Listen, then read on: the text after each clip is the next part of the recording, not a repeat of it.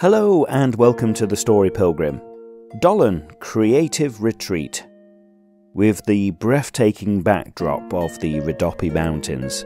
And yes, I will pronounce that incorrectly, but just the once. The Summer Scriptwriting Base took place, and I immersed myself with inspiring conversations, learn from some motivated mentors, and am humbled by the Bulgarian hospitality. Bulgaria currently is marked politically by a period of instability and transformation.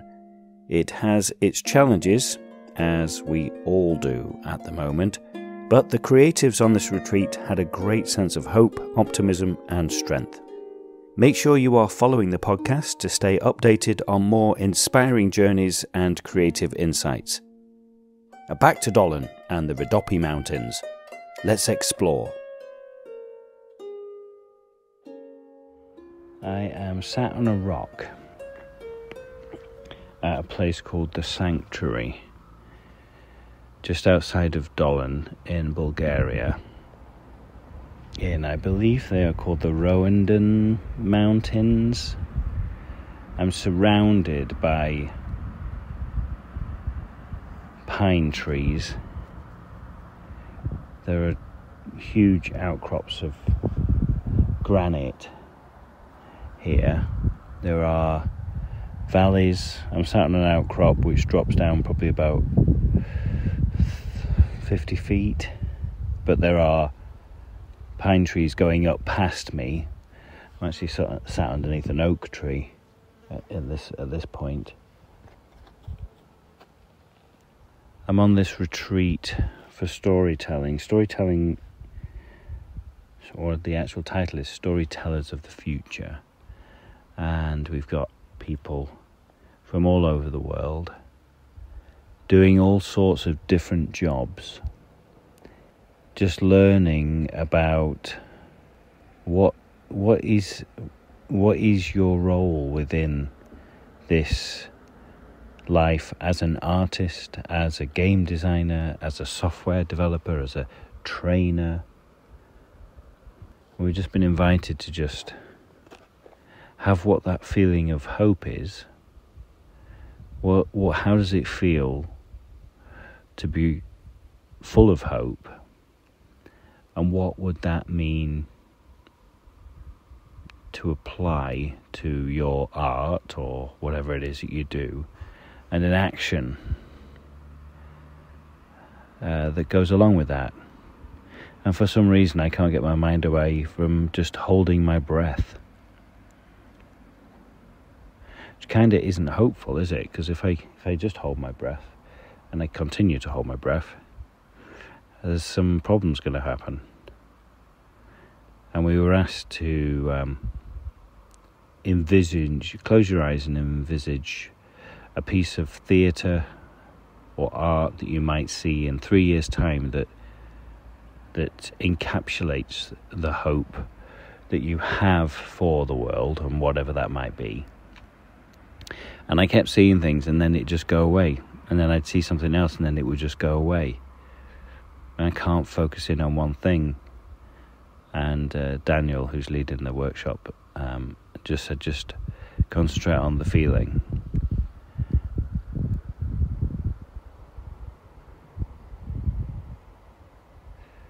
It's a really cool place to be able to do that. And I constantly talk about in my podcasts about nature and that connection to nature and the connection to myself, and how much hope you do get from being in an environment like this. But as I do that, it's like, I guess the holding of the breath is probably me wanting to hold on to this moment. But also I again start thinking, that why do you have to come to Bulgaria and sit in the middle of a pine forest for that? The mornings here in Dolen are, well, the majority that I have experienced are extremely crisp, fresh, clear, it's kind of like every night the slate gets wiped clean and you wake up to a completely new day of possibilities and realms is the word that I want to use. I know that's the same anywhere, but it's obviously for me the moment that I'm in with regards to this learning experience. It's also somewhere new. This isn't mundane to me in any way because it's, fresh and new. Morning. How are you? Fine, thank you. And you? I'm still waking up, but I'm good. I'm getting there. Did you sleep okay? Yes. Yeah. Two. Good. Like trunk. Nice. Good. I'll see you in a bit. Yeah.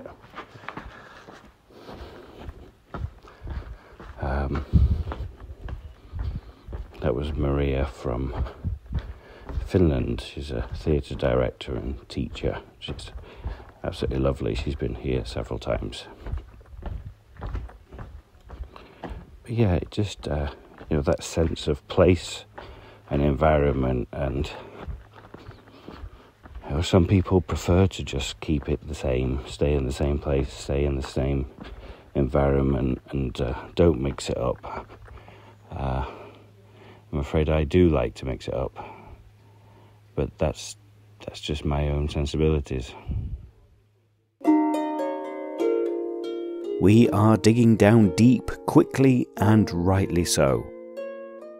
Dolen has a mystical, timeless sense to it. In Dolen there is a house that in the back garden they have a little amphitheatre that they have built, and it's a place where they have summer festivals. The guy that owns that house is a musician, and we've walked out and there's another little stage, but it's very elfish in its way. It looks like it's made out of wood and has very curves to it, and apparently they hold summer festivals here of music and of plays. So people will come up to the mountains and make the most of it. It's interesting, isn't it? You come and you're miles away, and then you get somebody coming past on a motorbike and totally takes you out of the world that you're in and throws you back or gives hints back to the life or another life or the modern life in which we have.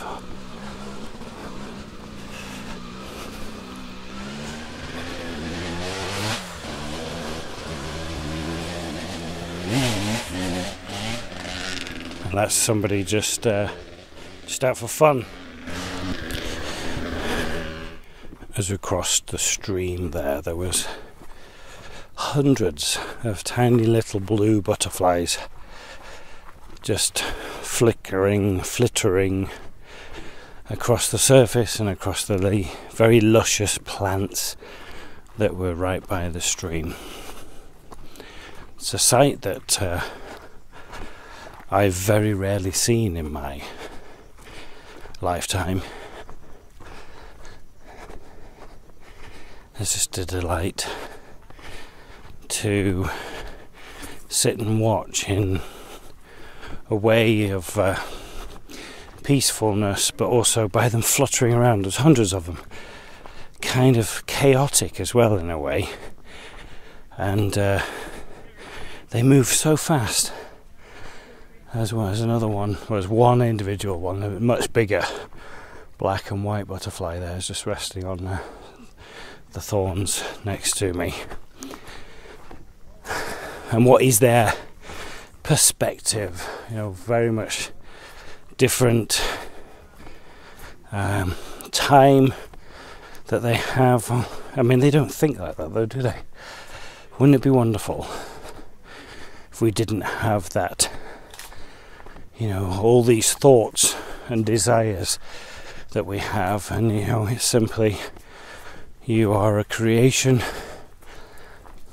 you're part of the environment, and you eat, you reproduce, and then you move on. Can we live our lives like that?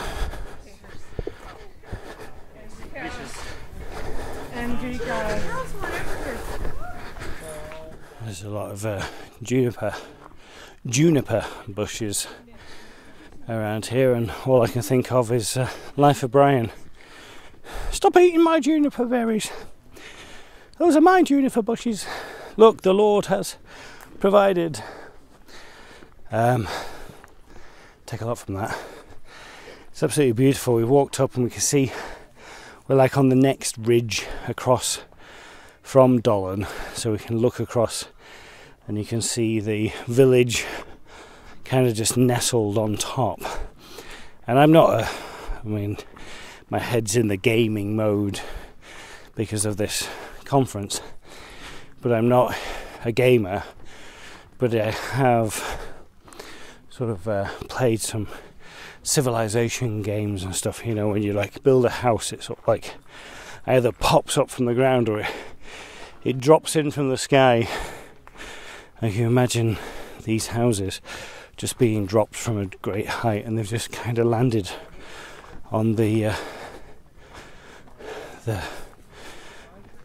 spur of the mountain across from us, and you expect another one just to drop in at any moment. The cross is down there. I see the cross. That's a bit. Huh? That's a bit like stealing our scene. No, there's no like the cross like this. Yeah, like and then oh, yeah. It's no, just like I'm over here. I'm here. Huh? What? It's there.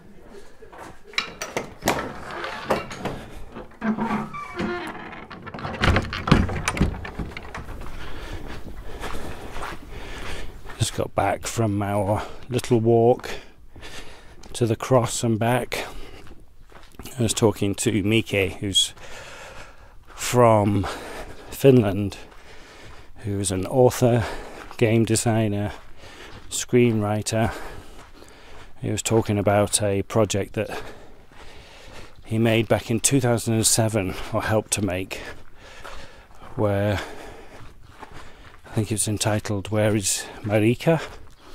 And it was this best friend of this lady, Marika, says that she's just disappeared. And it was a 5-part series on TV, but it also incorporated a online presence and also a physical presence around Sweden, that people would go and find clues as to where she's been taken, and the TV channel got involved with it, and they were like denying it all and saying that they weren't involved. And it was done as a drama series, but many people thought that it was absolutely real.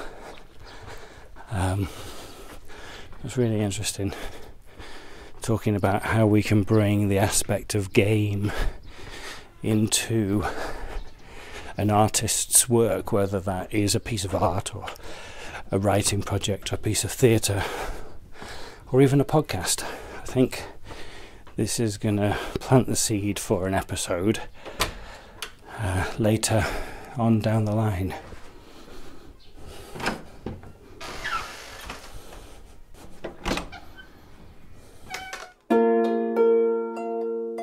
Butterflies, juniper bushes, conifers and elfish stages. We really were being treated, inspired by nature and the mentors such as Mike. One of my fellow storytellers is Adam from Wales, but now lives in Nice, France. We went for a walk. Yeah, I did. It was I mean, this whole trip, being out in such a rural place, like Christian was saying, it's a connection to my childhood. Yeah. It's been a bit of a soothing balm for the soul I didn't know I needed. Okay, nice. Yeah. But, you know, I've gone back to the countryside for a weekend at a time or visiting family, but that makes demands on your time. Yeah. But here has been very immersed in Yeah. it. It's like the sheer amount of insects, that slight good sense of isolation, Mm-hmm. and that was particularly felt at that sanctuary, because like, one of the things that always helps center me, makes me feel good for whatever reason, is being up somewhere high. Okay. Yeah. Why do you think that is?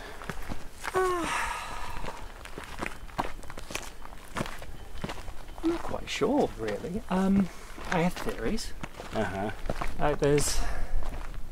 It's definitely not a look upon me, ye minor, and despair. Yeah, yeah. It's more of a Yeah. I am so small Sure. sort Yeah. of thing, and this world is so big. Yeah.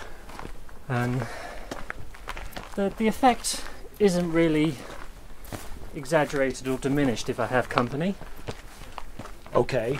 It's just that act of having gone through a bit of physical activity, ascended, then you get rewarded with a beautiful view, or Yeah. at least an interesting view. Yeah. Your adrenaline spike is sort of going down, Yeah. your heart comes down, you feel a sense of accomplishment, Sure. and again there's that feeling small part. Mm-hmm. It's, I had this opinion, or I think philosophy might be too grand a title, but you know, we are our brains with our Mhm. souls in these weird little flesh machines. Yeah. And we're all, as far as we are aware, inhabiting the same world, but Yes. we're all interpreting it differently. Totally. And because of that, we are inherently at the centre of our own universes. Of our own. Yeah, exactly. Um, Yeah. And like being on top of a hill and seeing so much of the world around you is in some ways quite a good way of uncentering or coming Sure. out of yourself. Yeah, yeah. There's Yeah. You get that different perspective. yeah, it's something. It's not like, oh, there's a wonderful word for it, where you know we're talking about airports. If you spend time in an airport, you're seeing all these people coming and going, again in the centre of their own little universes with Yep. their own little concerns. Sure. Yeah. Yeah. And you wonder what their lives are like and what's on their mind and how late are they. You see people meeting other people Yeah. for like the first time in however many years it's maybe been. And imagine these little nuggets of what's going on in their own life. Yeah.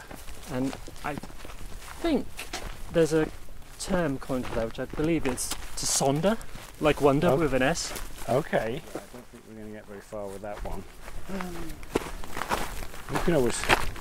I just love all these butterflies. It's incredible. I've not seen this much But just in this life Yeah. They're just doing their thing, aren't they? in such a long time. Yeah. And then it's just not one species as well, is it? No, There's like it's loads of them. Everything. It's come up in conversation with a few people, but you know, like not even 10, 20 years ago, you'd be driving along at night, you get out of the car and the front of the car would be plastered with insects. Yeah. No matter where you were, even in Yeah. a city. Yeah. But now, Yeah, exactly. and it's Yeah. not really something you notice until you remember. Yeah. And it's a bit, That cricket. Boing. Right. Yeah. fills you with a certain amount of dread. What, the cricket? Or the lack of insects? Yeah, the lack of insects. Yeah. You know, most people don't particularly care, but they're a fundamental and foundational part of food Yeah, chains and huge. biodiversity. Well, isn't it? I think I read somewhere or heard somewhere it's down to us getting rid of the hedgerows. Like getting rid of the hedgerows and putting up walls and Certainly doesn't help. I don't think we're going to get anything here, do you? I think this is going to just stop. Do we drop down? I have a slight vibe. I feel like there might be something, but also may well not. There's something up there. What's beyond the trees intrigues me. Yeah, let's go and have a look. We might need to drop down a bit. Could just be a cow. Well, I do That's want not to a meet bad one of the thing. cows. I haven't heard so much of them. Well, yeah, but well, I didn't. What day was it? Was it Tuesday? No, Wednesday. When I went down to the school, I heard all the bells. The ding, you know, those bells. Yeah. And it was sheep. It was their flock of sheep. Well, there is something up here. There's a little structure. I was told there's a shrine somewhere on this side of the river. Okay. I'm not sure if this is it. This might be something to do with that festival. Do we know what that festival is? Dimitar said it was called Transformations, Oh, but did not elaborate further. was it a one-off or is it an annual For 2 event? years, I believe. Every 2 years. Okay. Because that little stagey area is really cool. Yeah. Some sort of hut. Oh. Okay. Oh, okay. Hut and little water feature. Okay. We do have burning things, don't we? A little fire. Hey, lizard. Where? Oh, yeah. That was quite a big one. A hut with table and chairs, and what do you reckon that is on the wall? Is that like a griddle? Yeah, that's a barbecue. Barbecue griddle. Yeah. Oh. For Do you doing. have barbecued bananas? Yes. Yeah. Okay, so there's the fire. Nice piece of I love this stone. granite. It isn't it? That sparkling. Whoop, nearly. Looks like the soil itself glitters. It does, doesn't it? It's just like glistening.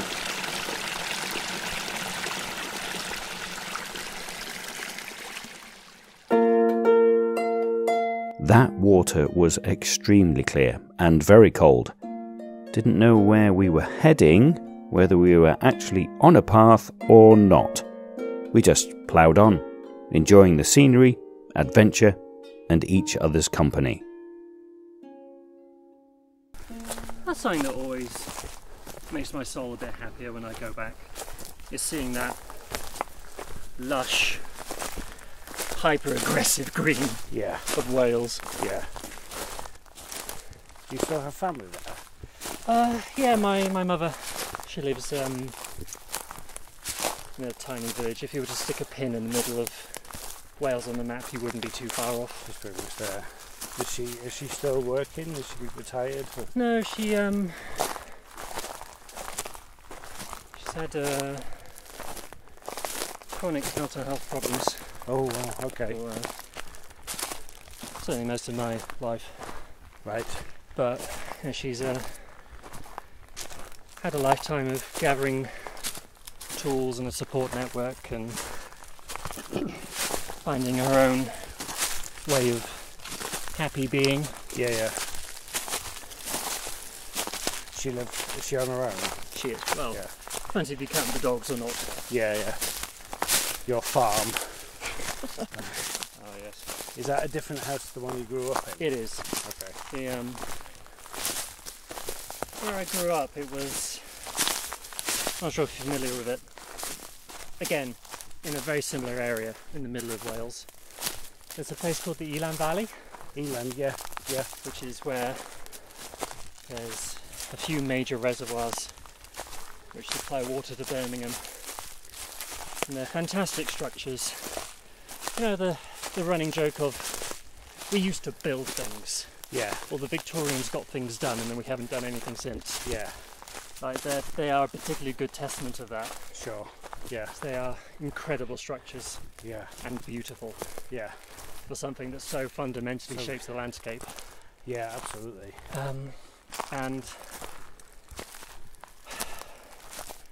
to tell the tale, as it were.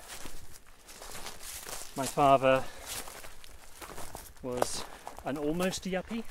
Okay. Like, he owned a big terrace house in a particularly desirable part of Bristol. Right. Okay. Oh, He had okay. a job in some sort of burgeoning tech industry. Yep. You know, back when computers were just starting to be Just coming in. less than the size of a small room. Yeah. And I think, like most of us, he went through that crisis of not wanting a 9-to-5 job. Yep. Not wanting a grind. Yep. Wanting a challenge. Wanting to do something stupid. Yeah. So he moved to mid Wales. Sold his house, obviously. Yeah.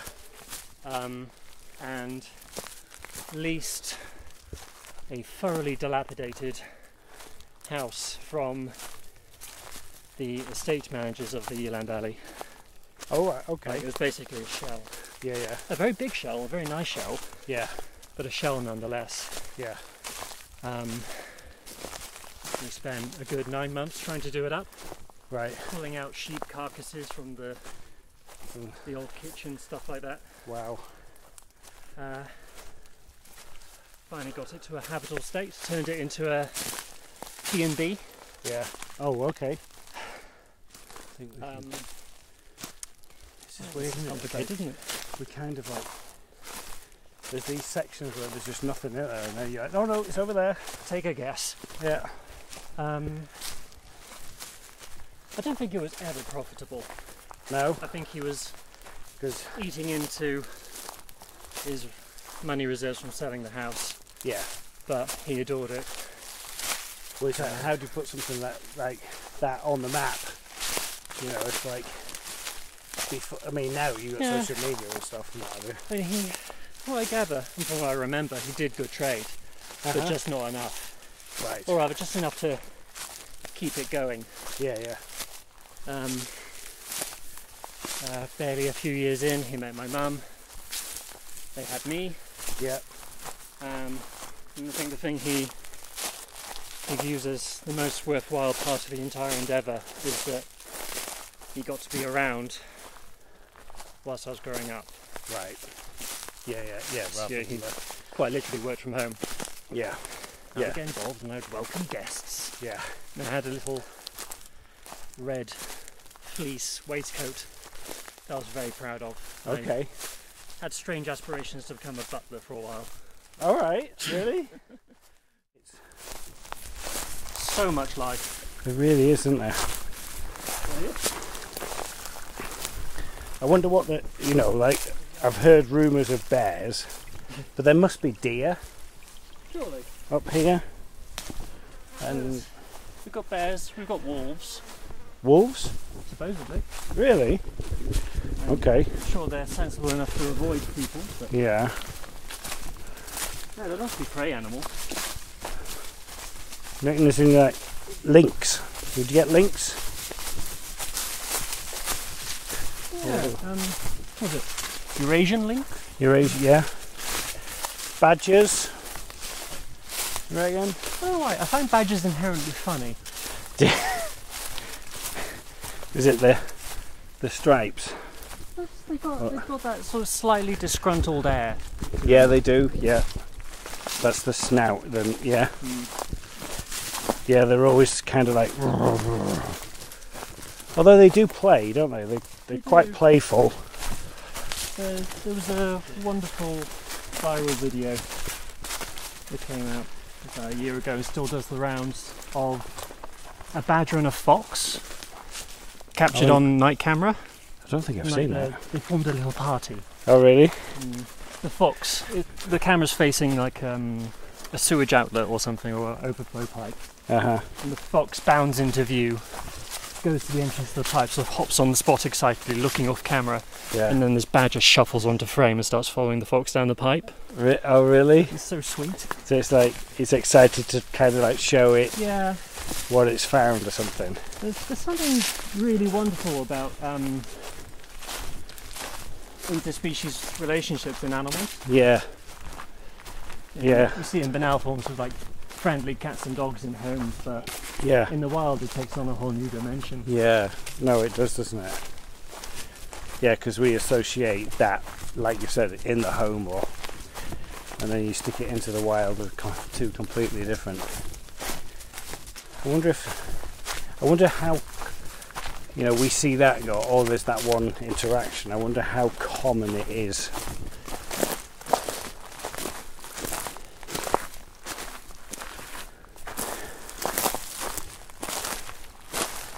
Why did we leave this to the last day? That's what you do, isn't it? Yeah. Okay. I'm not sure if it's people in general or certain personality types, but you need deadlines. Yeah. Yeah, exactly. It forces you to either do or do not. Yeah.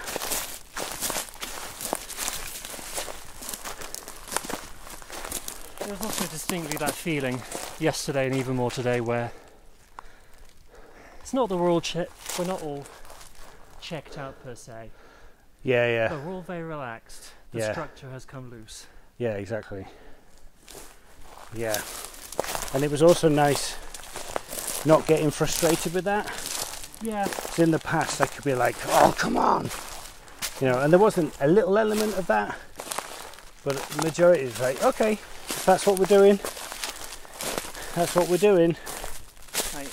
On Monday or Tuesday. No, we started earlier, didn't we? Sunday or Monday. Yeah, yeah. I would have been so mortified and ashamed Yeah. if I'd overslept by an hour and a half Yeah, yeah. for a Yeah. workshop. But then, To the point where I'm sure there's a word for that particular neurological response, but there's an email you've been meaning to reply to, yeah, and you haven't, and you have it, yeah. and then it becomes a beating heart in the wall. Yes. And you keep putting off and putting off and putting off, and then you just can't face it anymore. Yeah. To the point of not coming to the workshop at all. Yeah, exactly. They're like, oh. But there is always a but, isn't there? I enjoyed Adam's description of a badger having a slightly disgruntled air. The week we were experiencing really did defy time.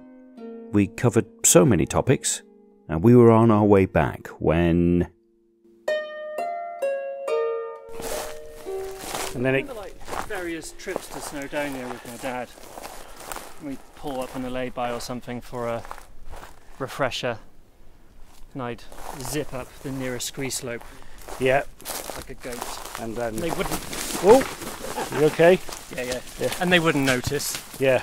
Oh, look at that! Look at that one go. That's... Is it going to stop? It will. At some point. We get back and Dolen is still destroyed. Where's Dolen gone? Well, this rock just came out of nowhere.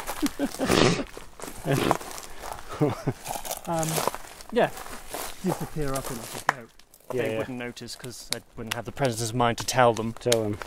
And then come flying down it. Hear them screaming my name. Adam, get down, you stupid bastard! What are you doing? Yeah. And of course, the only sensible thing to do at that juncture is to slide down. Yeah, exactly. As fast as you can. Yeah. Causing as much destruction and chaos. Yeah. Sending pieces of slate flying at the car. Flying around, yeah. How do you feel about these little signs that are put up for the people that have passed on? Oh, I think that ties into my general feeling about this village. In that it's beautiful and sad. And kind of... The word I keep reaching for is hollow. Yeah. I don't mean it in, No, you hear hollow and you think of someone who just doesn't feel anything. Yeah. But it is literally hollowed out. Yes. So many of the buildings are shells. The meat's been taken away, kind of thing. And that's partly the physical nature of it, and partly the population. Yeah. Yeah, exactly. It has, hasn't it? That's a very good word to use. There's come a conversation. There are other villages like this with similar architecture, and they are architectural preserves, like here. But they have managed to capitalise on it and create a degree of industry around it. But here, They've not. They've not, have they? But then, Yeah. if they had, would we be here? Would we have this Exactly. pretty we wouldn't. free space to do what we're doing? Exactly. Would there be this art collective here? And I begin to Yeah. understand that a lot of the residents are involved in the art scene, which is sort of why this event happens here. Yeah. No, that's a very valid, again, good valid point. Just trying to think where we are now. We kind of went in that area, didn't we? We went up there. that valley. Yeah. Okay. Thank you, Adam. Thank you, Summer Scriptwriting Base. Thank you, Dolen and the stunning Rhodopi Mountains. I'm struck by how this village, with its quiet charm, became a fertile ground for reflection and creativity.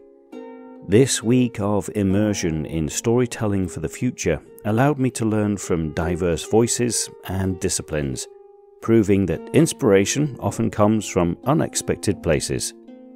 Engaging with passionate individuals outside my usual field enriched my perspective, demonstrating that the intersection of different arts and ideas can profoundly shape and inspire our own work. Dolen's tranquil emptiness has left me with a renewed sense of possibility and a deeper appreciation for the creative process. The Story Pilgrim was written, walked, talked, directed, recorded, produced by me, Darren Hill. Anya Backer provided the amazing music on Sean the Harp. For more information on Anya and myself, search The Story Pilgrim on all of your socials, and please make sure you are following this podcast. Until the next time, keep listening, and buen camino.